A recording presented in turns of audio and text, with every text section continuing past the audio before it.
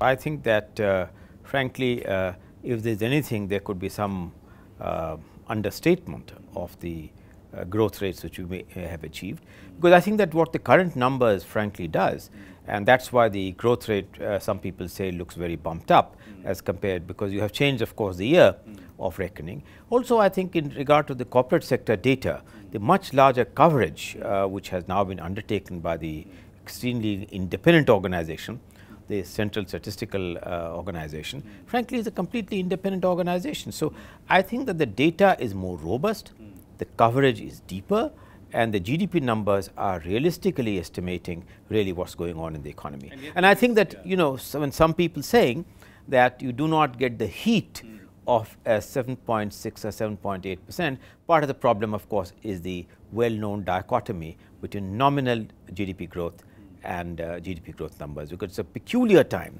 when nominal GDP growth on account of wholesale price index being really in the negative territory for 14 months in succession is really a very odd feature in an otherwise different picture. But it is also corporate data which is not holding up or is not supporting the thesis that the economy is robust, isn't it? No, but I think that if you look at it, the corporate data have recently picked up, credit offtake has somewhat picked up. Of course, it is lower than about balance sheets.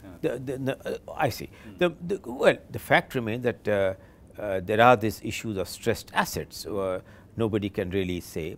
Some sectors of the economy are doing exceedingly well, some sectors are not doing so well. For instance, on account of the steel and steel related companies are not doing so well.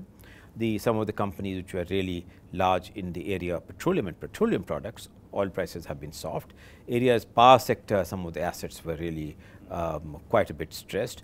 The highway exposure quite a bit has been stressed. So, I think some sectors of the economy, if you look at it, are doing well and some are not, but the overall picture is certainly a very robust one with strong fundamentals, so 7.6% rate of growth.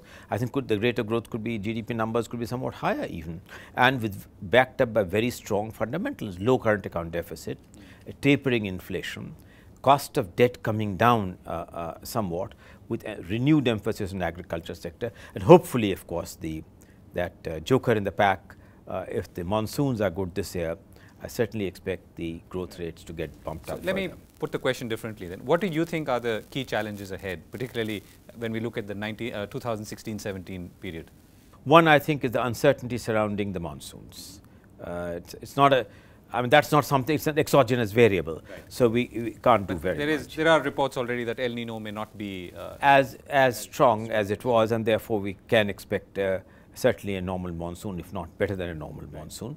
Second, I think on how quickly we are able to de-stress the stressed sector. Already there are good accounts that the highways have begun to really do well. Steel companies' profitability is beginning to look somewhat better. So, how quickly are we able to de-stress the stressed assets?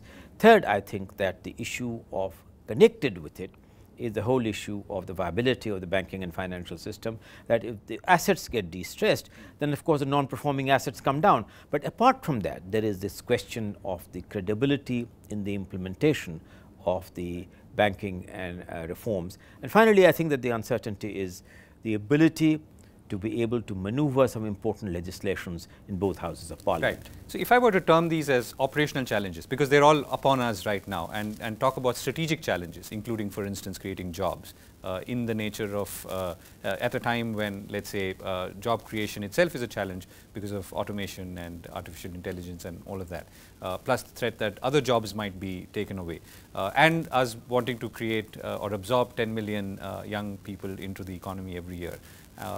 What would they be? I mean, this I'm assuming is one strategic challenge long term, but what could be the other? Of course, this is a very important strategic challenge. How to improve technological productivity, at the same time create avenues for gainful employment. And it is the ingenuity that with each step you get different types of jobs being created. So, the pattern of employment may change, the employment coefficients vary from sector to sector. So, but there are sectors where the employment coefficient, for instance, remains exceptionally high. For instance, tourism is one sector which the Prime Minister has repeatedly stressed, where the employment coefficient remains very high. In the agriculture sector, the employment coefficient is high, provided you can improve productivities. And I think that you said, what are the other challenges? The other very big challenge, a very, very big challenge, is really the reform of the agriculture sector holistically speaking. The contribution of agriculture to GDP has come down significantly, but the number of people who are deriving livelihood from agriculture continues to be over 50%.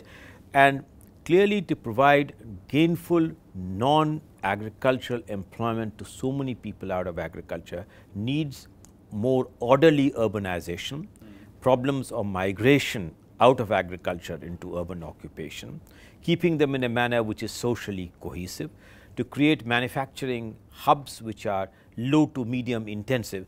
So, the harmonization of skills, manufacturing hubs, non-agricultural gainful activity along with orderly urbanization constitutes, the four of them need synergy with each other, constitutes a very major challenge.